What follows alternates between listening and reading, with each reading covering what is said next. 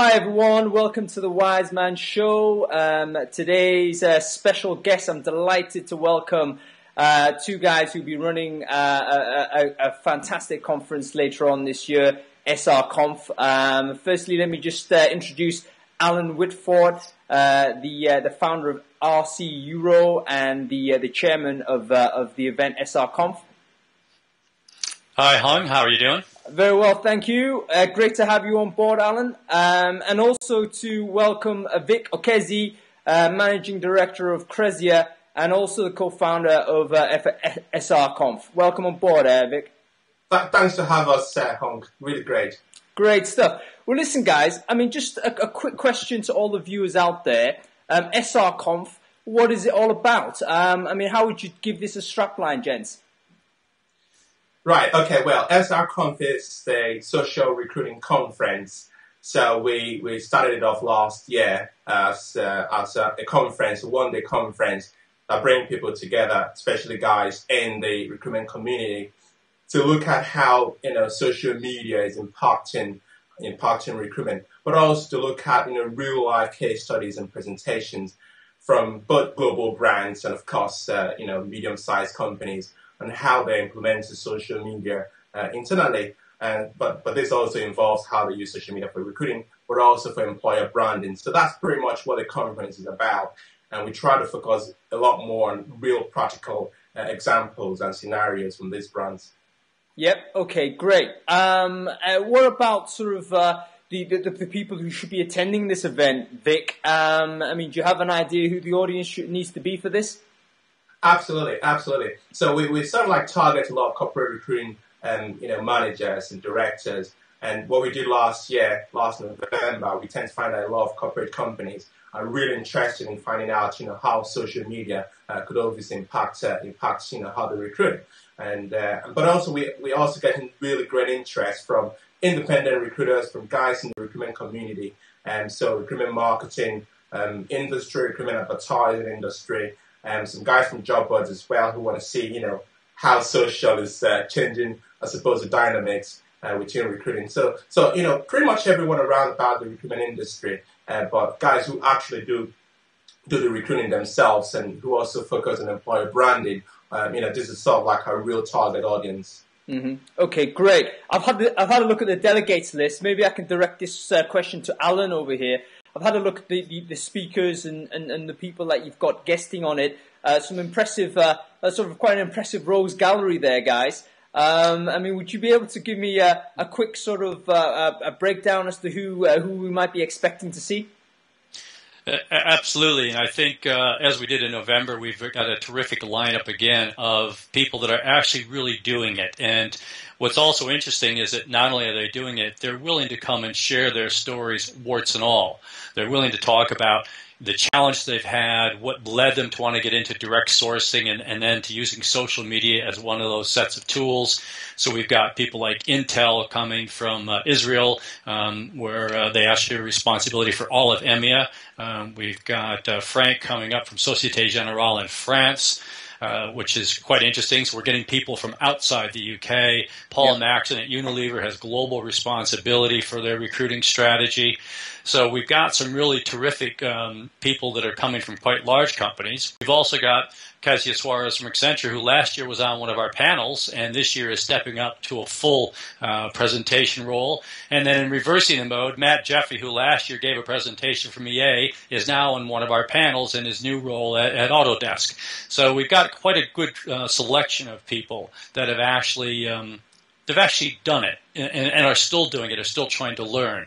And I think to me, that's what makes our conference quite different from a lot of the other events. And it's what, in a sense, triggered Vic and I to do this last year, is conversations about there's lots of talking heads explaining what social media is all about, but we weren't seeing enough of the actual real practitioners sharing their experiences. And that's what we've really got going for us. Yeah, I mean, I think that's it's fantastic. You mentioned the warts and all piece of that, Alan. I think you're right. There's a bit too. Sometimes when you go to conferences, you get the impression that it's all a little bit too polished.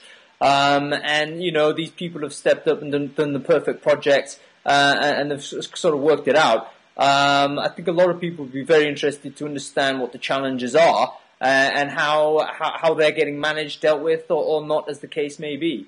So I think that's going to be an interesting feature for the people who are attending the conference later this month. You mentioned sort of panels and speakers, Alan. Would you be able to just expand on the format for us a little bit? Sure. I think we've got some of the traditional format where we've got people with their presentation and their PowerPoint. We've also got a couple panels which are going to be much more like a discussion area rather than a standard sort of panel with each person just has one question and gives 3 answers or whatever it might be. We really want to make those panels much more interactive, both with the members of the panel as well as the audience itself. And we'll probably, flip some of those around right up until on the day, won't we, Vic? Absolutely. Yeah. The other thing that we're doing, Hung, that your listeners might be interested in is that we actually, we drink our own Kool-Aid, so to speak. This is a social media conference, so we live stream the entire day. And we also live tweet the entire day on the hashtag SRCONF. We've got people that are dedicated throughout the day that we bring in that actually report. They're going to be live blogging, live tweeting, and uniquely that I've never seen before, we ran the Twitter stream side by side on either side of the main presentation screen. So people in the audience are participating via Twitter as well as by asking questions throughout the day. And I think last year we had about 3/4 of our audience actually tweeted during the event. And Vic's got the numbers. We had some amazing reach with Twitter. But we also had about 600 people participated in the event throughout the day via the live streaming. Yeah. Absolutely. Well, that's fantastic. I mean, it'd be interesting to see what the numbers are in comparison to last year. Because if we believe what we read and hear on Twitter mainly, that everyone's jumping on it. So, it'd be interesting to know whether it's now, a ubiquitous thing. But I'd be interested in that actually just a little bit, in the sense a lot of the guys I speak to are still pretty much distant to the social media piece. There is something of a risk that whenever you sort of go to events and networking events and conferences and so forth, that you end up sort of meeting the same people. They do the conference circuit, so to speak. What's your message, I guess, guys, to those people who might be wondering, okay, how relevant social media is to me? We've heard about it. I don't really understand it. I see a portion of these guys going off and having these events, but then how does it sort of apply to me? What's your message to the people out there that really haven't got social media yet, haven't sort of found a way to get interested in it? Sure, right, okay. I mean, to be fair, I don't think it's a bad thing to meet the same some people before in conferences. So it's always nice to meet guys every now and again. But having said that, I mean, like Alan mentioned and explained, this conference got loads and loads of, it's going to demonstrate loads of content from really good companies and I think excellent speakers as well. And I suppose what people are going to take out from it is real relevant content that's going to be practical for themselves. They're going to obviously learn how these individuals, oftentimes individuals, themselves starting off this stuff, then taking it up to companies to buying, how they started the journey, how they sort of build, create up, social media channels and platforms and early stage feedback and results. And some of them could have been doing it for a very long time, maybe 1 to 2 years. So obviously they're very advanced, and some others could have been doing it for the last 3 to 6 months. So I suppose it is that diversity in terms of content and information sharing that people are going to obviously take away from that day, including the networking and conversations with other peers. So I mean, overall, it's going to be obviously a day of content, but also networking and conversations. And thinking about how they can do this stuff when they go back home. I think that's right, Vic. To us, it's always the most important part of the day. Isn't necessarily just the presentation. It's the buzz. It's the conversation that's happening beforehand. It's when we go around the corner to the pub at the end of the day. And it's last year, an incredible number of both the speakers and the delegates all just came to the pub. where we hung out for another couple hours. Sometimes that's the best part of the event. But it is also the wide range of different stories that you're going to hear during the day. With people like Katie McNabb from PepsiCo, for example, is going to be talking about mobile and how that's starting to emerge as one of the real game changers potentially in recruiting, much less social recruiting. But I think the lesson that almost every single one of the speakers and the panelists will talk about is that you need to have a strategy for sourcing. And as part of that strategy, in one of the channels or a range of the social media elements, you're right, Twitter, it seems to be growing and more important. But just having a Twitter account or just having a Facebook account or just having a LinkedIn profile, that isn't going to do it. You actually have to have a strategy about what you're doing as a recruiter. And what I think that the audience, both the virtual audience as well as the physical audience, really gain from our event is that learning experience of how do I even build a strategy? How do I think about employment branding? How do I think about, marketing?